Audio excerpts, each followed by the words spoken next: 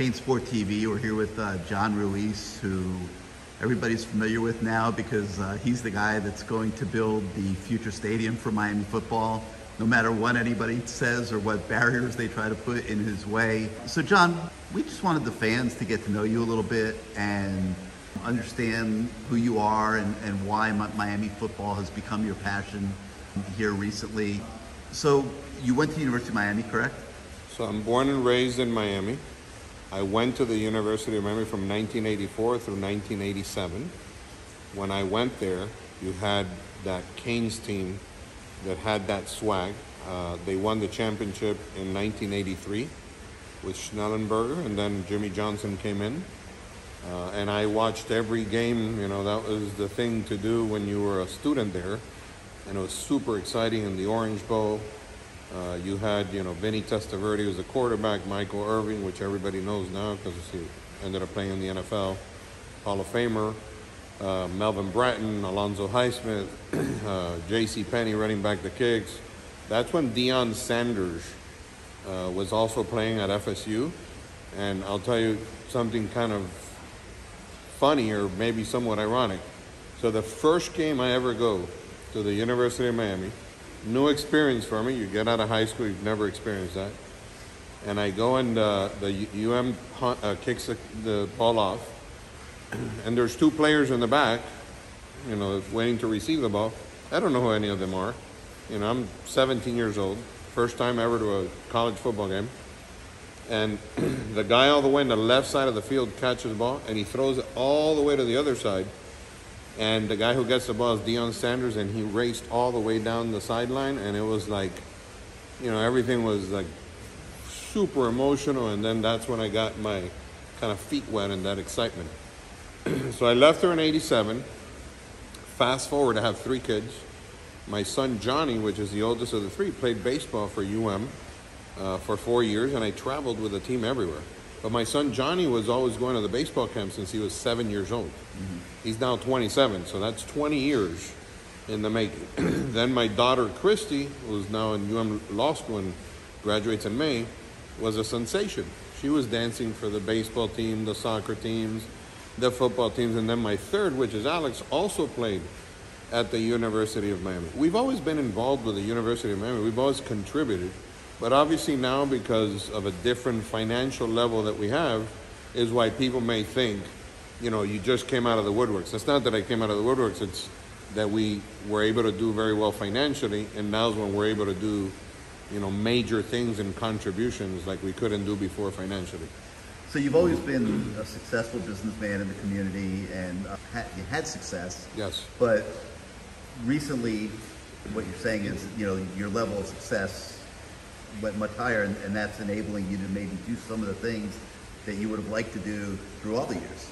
Right. So in 2014, I started a company called MSP, and I've designed some very revolutionary technology. The latest one saves lives, which is basically a platform where individuals can store all of their medical records, and if they wanted to add their DNA, and when they have any medical emergency, the EMS has all of your information. Right now, that doesn't exist. EMS goes to, to the location wherever you're at, whether it's a car accident, a slip and fall, at your house. They know nothing about you. This revolutionizes medicine as far as the 3 major components. Doctors are looking at what's your past medical history and condition, and what is it that you're experiencing now, and what should we do for you? The 2 latter facets of it are already there. What are you experiencing now? What can you do? They don't have the prior information, which is some of the most critical and important information. I also designed a system to recover monies that the government pays in property. And as a result of that, after many years of work, the company was announced as entering into a $32.6 billion merger and acquisition with a public company, which would essentially, since I own 70% of it, the numbers turn out to be $20-something billion. And that's just what we announced at that point in time. There are a lot of other revolutionary things that we're putting together. And because all 3 of my kids graduated already from UM, They're actually involved in the business. They're helping. And we all have a passion for UM, and because of everything that happened also, right? So it's also, UM has had a substantial downfall in terms of the football team and even somewhat the baseball team. So my son Johnny was in the first baseball team that didn't make the playoffs in 20-something years. And as a result of that, I realized that it was important to give back. So that's why people are seeing what's happening now. Have you gone to football games all these years? You know, you talked about the 80s, but have you been going since then? Yeah, we have. We're regular season ticket holders, and we go all the time. But again, the truth of the matter is that the stadium's far away, and if it isn't a good game or if your team's winning, sometimes you just find a kind of like an excuse and you watch it on TV. We got to bring that back. We have a great university, and the football team is probably the anchor of why kids come to the University of Miami or to any college. You want that college experience. So what you're doing basically is when you're going to the university, you want all these experiences to take with you for the rest of your life, and this is one of the key components of it. So all these years, it's been a long time since you started going to games, and obviously the program has not been doing as well. Right. Did that register with you a little bit as well? Like, we got to get this program back to what 100%. Yeah. Not just for sports, but I think, I've been very fortunate and lucky, but at the same time, I've been an innovator always, and I've learned through the course of the MSP business that what I know about data and medicine and law is a lot more than what a lot of people know in the country. And not to sound conceited, but it's just because of experiences. I think I know more about that than anybody in the country. So nobody can copy my systems, but that's registered to being able to do a lot of things in other places. I've also had production companies, so I know about audio and visual and TV and marketing. I used to air sporting activities for youth sporting games. I've aired things for the Florida High School Athletic Association. So I have a lot of experience in that area. And because of that, I think that we are the perfect fit for the situation that the university found itself in. And luckily, I think we've done a lot, collectively, with the fans. The fans are fantastic. There's a lot of support by the fans. That's one of the things that surprised me the most, how valuable the team is to the people. We formed a committee. In the committee, we have a substantial number of very recognizable names. My personal favorite is Jimmy Johnson because he was, the coach when I was at the University of Miami. But we have, Alonzo Highsmith, we have DJ Williams, we have another one which is a favorite of mine, which is Uncle Luke, Luther Campbell from the Two Life Crew, which is very supportive of the university. But I also was in law school when he was involved in the process of, the First Amendment. So these are people that resonate with me and go far back, and that I could teach my kids what this history of football, sports is all about. So you look at University of Miami, we'll just say football for now. Obviously there's other sports, but there's so many needs. The program's been run on a shoestring for so long. They've fallen behind everybody in college football. The facilities aren't great. Can definitely be improved. What made you sink your feet into a stadium? I just think it's the one key component and thing that not only the university needs, but the community needs. It brings people together. When you see 50,000 people cheering for the same team, it doesn't matter what political affiliation you have, it doesn't matter what your profession is, nothing else matters. Because even people that you've had issues with in your life, or you may disagree with on whatever philosophical point there is, at that one moment, for that game, you're all going for the same and rooting for the same team, right? So it brings cohesiveness. I also think it's great for the economy. I think it's great to keep people out of trouble because there's things to do. They're participating. I think it's great for the athletes. I think it's great for the school. I think it's great for the education of the athletes. And you're bringing life to the city of Coral Gables / city of Miami, Dade County. If you look at every other activity that exists in the world, whether it's Formula One, whether it's soccer, whether it's a concert, whether it's ultra, whatever the activity there is. What are they trying to do? They're trying to bring activities to generate and promote the local economies, right? So this is exactly what that is. And then you have some opposition because it's going to create a lot of traffic. Well, how many games are there? And I always say, you know, everything in life is a balancing effect. What's the balancing effect? You're going to have traffic for 6 games, 7 games, and then what's the upside? You have continuation of people, you know, renting at hotels, restaurants flourishing, stores selling, just tourism in general, because a lot of people come from other places to come see. A lot of people graduate from UM and they will fly back and come back to watch the games, especially if it's a great team. So I think there's a lot of positiveness to that. So you kind of shocked everybody at first. I'm going to build the stadium. And then when you said Bird Road and Lejeune, right. I think everybody just really lost their minds. Right. Was that for shock value, or were you serious that you really want to build a stadium at Bird and Lejeune? No, I think that it's a great location. It's 25 acres. I don't know if people realize that there aren't 25 acres in a lot of places. I also think that Coral Gables Senior High would benefit substantially if that's the location where it could go, because the school could be improved, the students could participate. There's nothing that we've said that isn't a positive for whether it's the city, the community, the students, the schools, the athletes, the university. Everything is a positive. There's nothing negative about making a school better and making their fields better and providing better infrastructure, better fiber optics, better classrooms, better ventilation. You know, there's a lot of issues with old structures. So, no, I just think people jump the gun a lot of times, and they just like somewhat of an opposition to whatever you say. You're never going to make everybody happy. I know there was a petition circulating that had maybe about 3,000 names that I heard, but there was one that had over 10,000 names. I will tell you that from what we've gathered through Twitter and other social media and people calling me and emailing me, we have like 95% support for purposes of a stadium. So let's say, are you planning to build this yourself? Are you planning to fund the entire project if you can find land? Right, so that's all a function of, do we have to make a deal with the city? Do I have to make a deal with the county?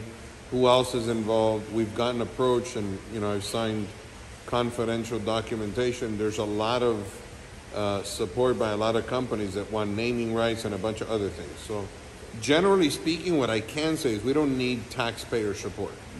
So how we come up with it, so the straight answer is, we obviously, our family has the money to do it on our own. The question is, where is it going to be? What is the protocol? What other potential activities could there be at a stadium like this? You don't want to have a stadium and use it 6 days out of 365 days. That's not the way that the economy works in terms of that. You're going to have to find other uses for it. Has there been any thought to Tropical Park? Yes. Yeah. We flew in a helicopter, my son, Alex, and myself, just because the other one's going to make it. And we flew around the entire county. And Tropical Park is a very good location. It's big. It has good arteries leading up to it.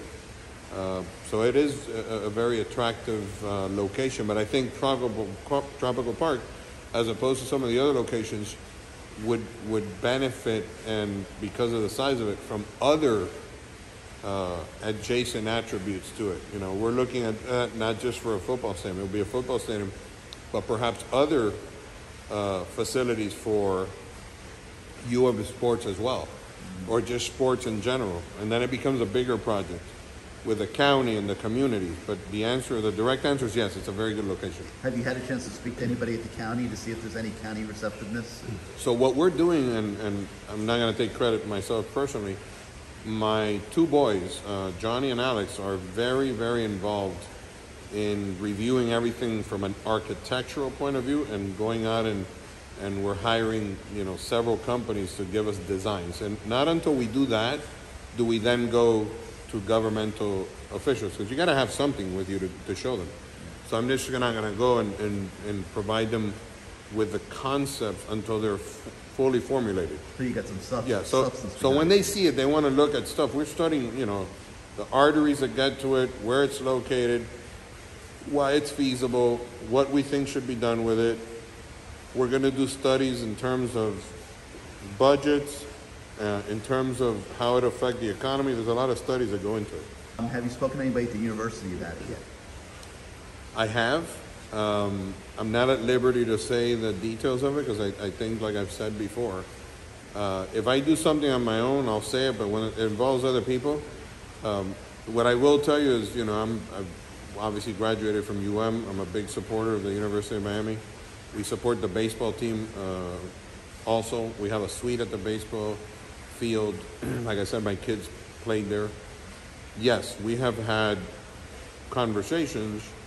The extent of those conversations, I don't want to reveal yet because there's a lot of things going on, including donations that we're making, and that's not public, the amounts and how that's going to unfold.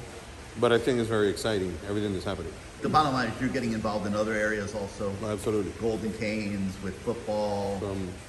From top to bottom. Let's talk about your relationship with Mario Cristobal. I guess he's a relative in some way, shape, or form. He is related to my children's mother, wow. Myra Ruiz.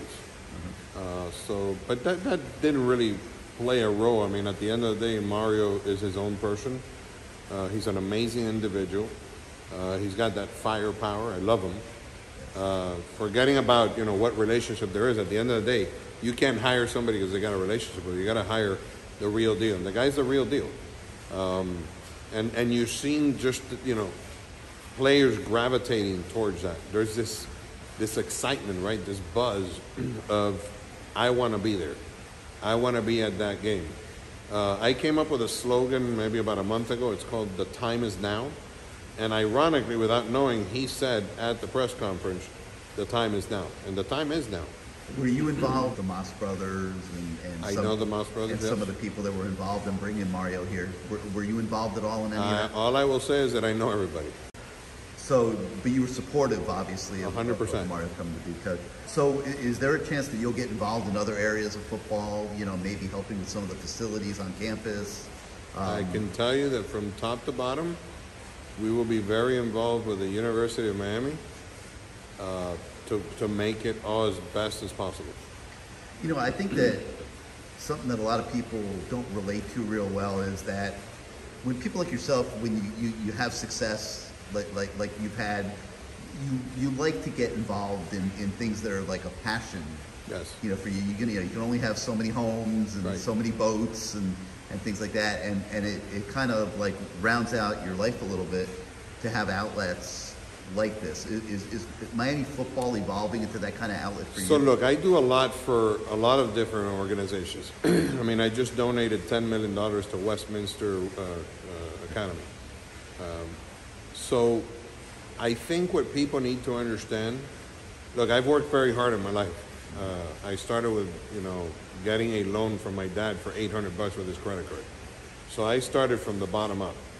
What people need to understand is, number one, you got to work hard, but you got to have luck. And I consider myself a lucky person because I've been at the right place at the right time, but I've executed upon it, right? So nobody could say that I didn't work for it. I sleep 3.5 hours a night. I'm a workhorse. Nobody can outwork me. I'm a trial attorney. I've reached, probably top level at my career. I try my own cases, very involved in everything that I do. But there's only three things you can do with money. You can either do bad things with it and think you're powerful and that you can run over people, or you could do nothing, or you could do what I consider to be positive. And what I consider to be positive is what I'm doing now. I'm donating to schools. I've always focused on the youth and the elderly. And to me, the youth is, around that 22, 23-year-old person that still doesn't have enough experience, but is still already an adult, and you can provide them with some guidance or a good amount of guidance. And then the elderly, because there comes a point in time in life that because of your mental and physical abilities, you can't do what you used to do before. Those are the two areas that I've focused on. And I've always been involved with the youth. It's not just now. I've always supported schools, athletes.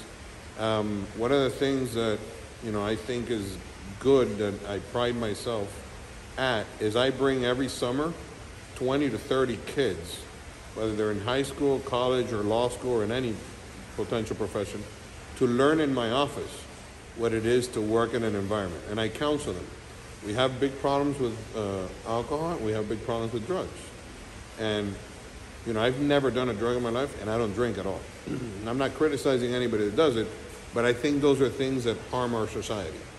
And if I can just do, you know, one thing for one person, that's a big chunk of, you know, relief for at least that one person. When we've developed the technologies that we have, our technologies will save millions of lives. That's not money. That's, you know, you take that with you, right? So when you reach a certain stage and you have a certain amount of money, it's not what drives you. So everybody thinks about money and money and money, but money doesn't make you or change you. What you can do with the money is really what makes you happy, right? Now, you can make yourself happy or you can make others happy. And I've always been a person that, you know, I want to be happy myself, but if I can make other people happy, to be honest with you, that makes me happier than making myself happy. And people's tendency is, people don't believe that. Like, you know, people are always skeptical. I think society as a whole is always skeptical of what people do and why they do it and the motivation. But, you know, once people know me and know who I am for real, they understand it because they've known me for a long time and they know that it's just the way that I am. You know, I don't need to fake anything or say something, because at the end of the day, like I said, I could just stay home and do nothing, or I could do something. So when you do something like what I'm doing, you're exposing yourself as a target to get hit by whatever. But, you know, you got to understand that you can't let that dissuade you. I never get dissuaded by negative commentary, because at the end of the day, when you act and you do the right thing, that always prevails. Technology has obviously become a big part of your life. You talking about it. It's made you successful in business. And when we spoke at, I guess it was at Mario's press conference, you talked about how you want to take some of that wherewithal with technology and bring it to Miami football and find ways to help the football team win through technology. Tell us a little bit about that. So we opened up an entity called The Time Is Now. I promise anybody who's involved with the University of Miami, there will be no better technology for NIL, for NFTs, for understanding the game, understanding the health of the athletes, following the health of the athletes, making them recover, making them perform better, studying the game. There will be no university that will have better technology than what we will employ, either indirectly through our own resources or in conjunction with the University of Miami as it pertains to anything that we do directly with them. It's not going to be any better than what we're going to be able to do. This is the real deal. We have the most sophisticated technology, in my opinion, when it comes to healthcare data and when it comes to many facets of blockchain technology, you know, artificial intelligence. I mean, we got some real firepower behind us. I have a deal with Palantir, which is a very strong and big company in the United States of America. We really are at the forefront of technology. Miami is the epicenter now of technology. Because of what we've built, our company is, I believe, the second largest company in Florida and one of the top companies in the country. And in what we do, we're number one. And I never stop. I don't let grass grow under my feet. Things are going to be moving. We're already moving very quickly. We do things quickly. We do them professionally. We do them legally. We don't do anything that's, you know, going to be an issue for either the players or the university. We're an open book. We're transparent. But I do have the fortune of having 3 kids. They're all super involved. You know, they all have their own talent. And together, between me and my 3 kids, and obviously the entire firepower that we have behind us, it's a force to be reckoned with. So when you put all of this together, stadium, helping the university, all the other things you're doing, like, what's your dream? Where are you hoping that this all ends? So I've always been a visionary, and because I kind of envision things in the future. So I envision already having a stadium, having all the crowd there, having an incredible football team, with an amazing coach, everybody, super pumped, and getting that first kickoff, whether we're receiving or kicking off of that first game, and knowing that at least I had a little part of to do that. That's the legacy that people leave. And that's what stays with you. You can make all the money in the world that you want, but if you don't do anything with it, I like to be challenged. I like to always be innovating and being able to create, because that's where I stay busy. It's what drives me. That's why I sleep very little, because I always have the idea of what I can do, and I'm moving things along. But it's not just the University of Miami. I'm bringing boat races back to the Miami Beach. They've been gone for a long time. I'm bringing powerboat racing. We're doing that before Formula One, which is in May of 2022. I'm bringing the boat races the week before. So I'm doing a lot of things that bring and stimulate the economy. Just the other day, I got the marching band a gig so that the marching band can raise funds for themselves at the University of Miami. So I'm trying to help every facet of the university, but I don't want people to think that it's just the university, because I'm out here to help whoever I can, in whatever way that I can, within reason. I was born and raised in this community. I have the ability to give back. More importantly, because, it's great to go to a football game, but when you can save lives, and I can, tap into the youth and the elderly and keep people away from drugs and keep people away from drinking and driving and all those things that we all want, then that's really fulfilling. And in teaching my kids that and seeing that they're operating under the same premise that I operate under, it's for me very fulfilling. How fast do you think you can make a football stadium for Miami happen? The actual build out is 2 years. The actual plans and everything involved to make it work, I would say it's probably another 10 months to 12 months. So you're looking at about 3 years. But I think that before you get to the actual day that the stadium would be built, the excitement leading up to that and seeing the evolution of it is exciting as well. And I think that attracts a lot of people. I think people have been wanting this for a long time. I think we're kind of like just there, or somewhat in the spectrum of things are kind of dead.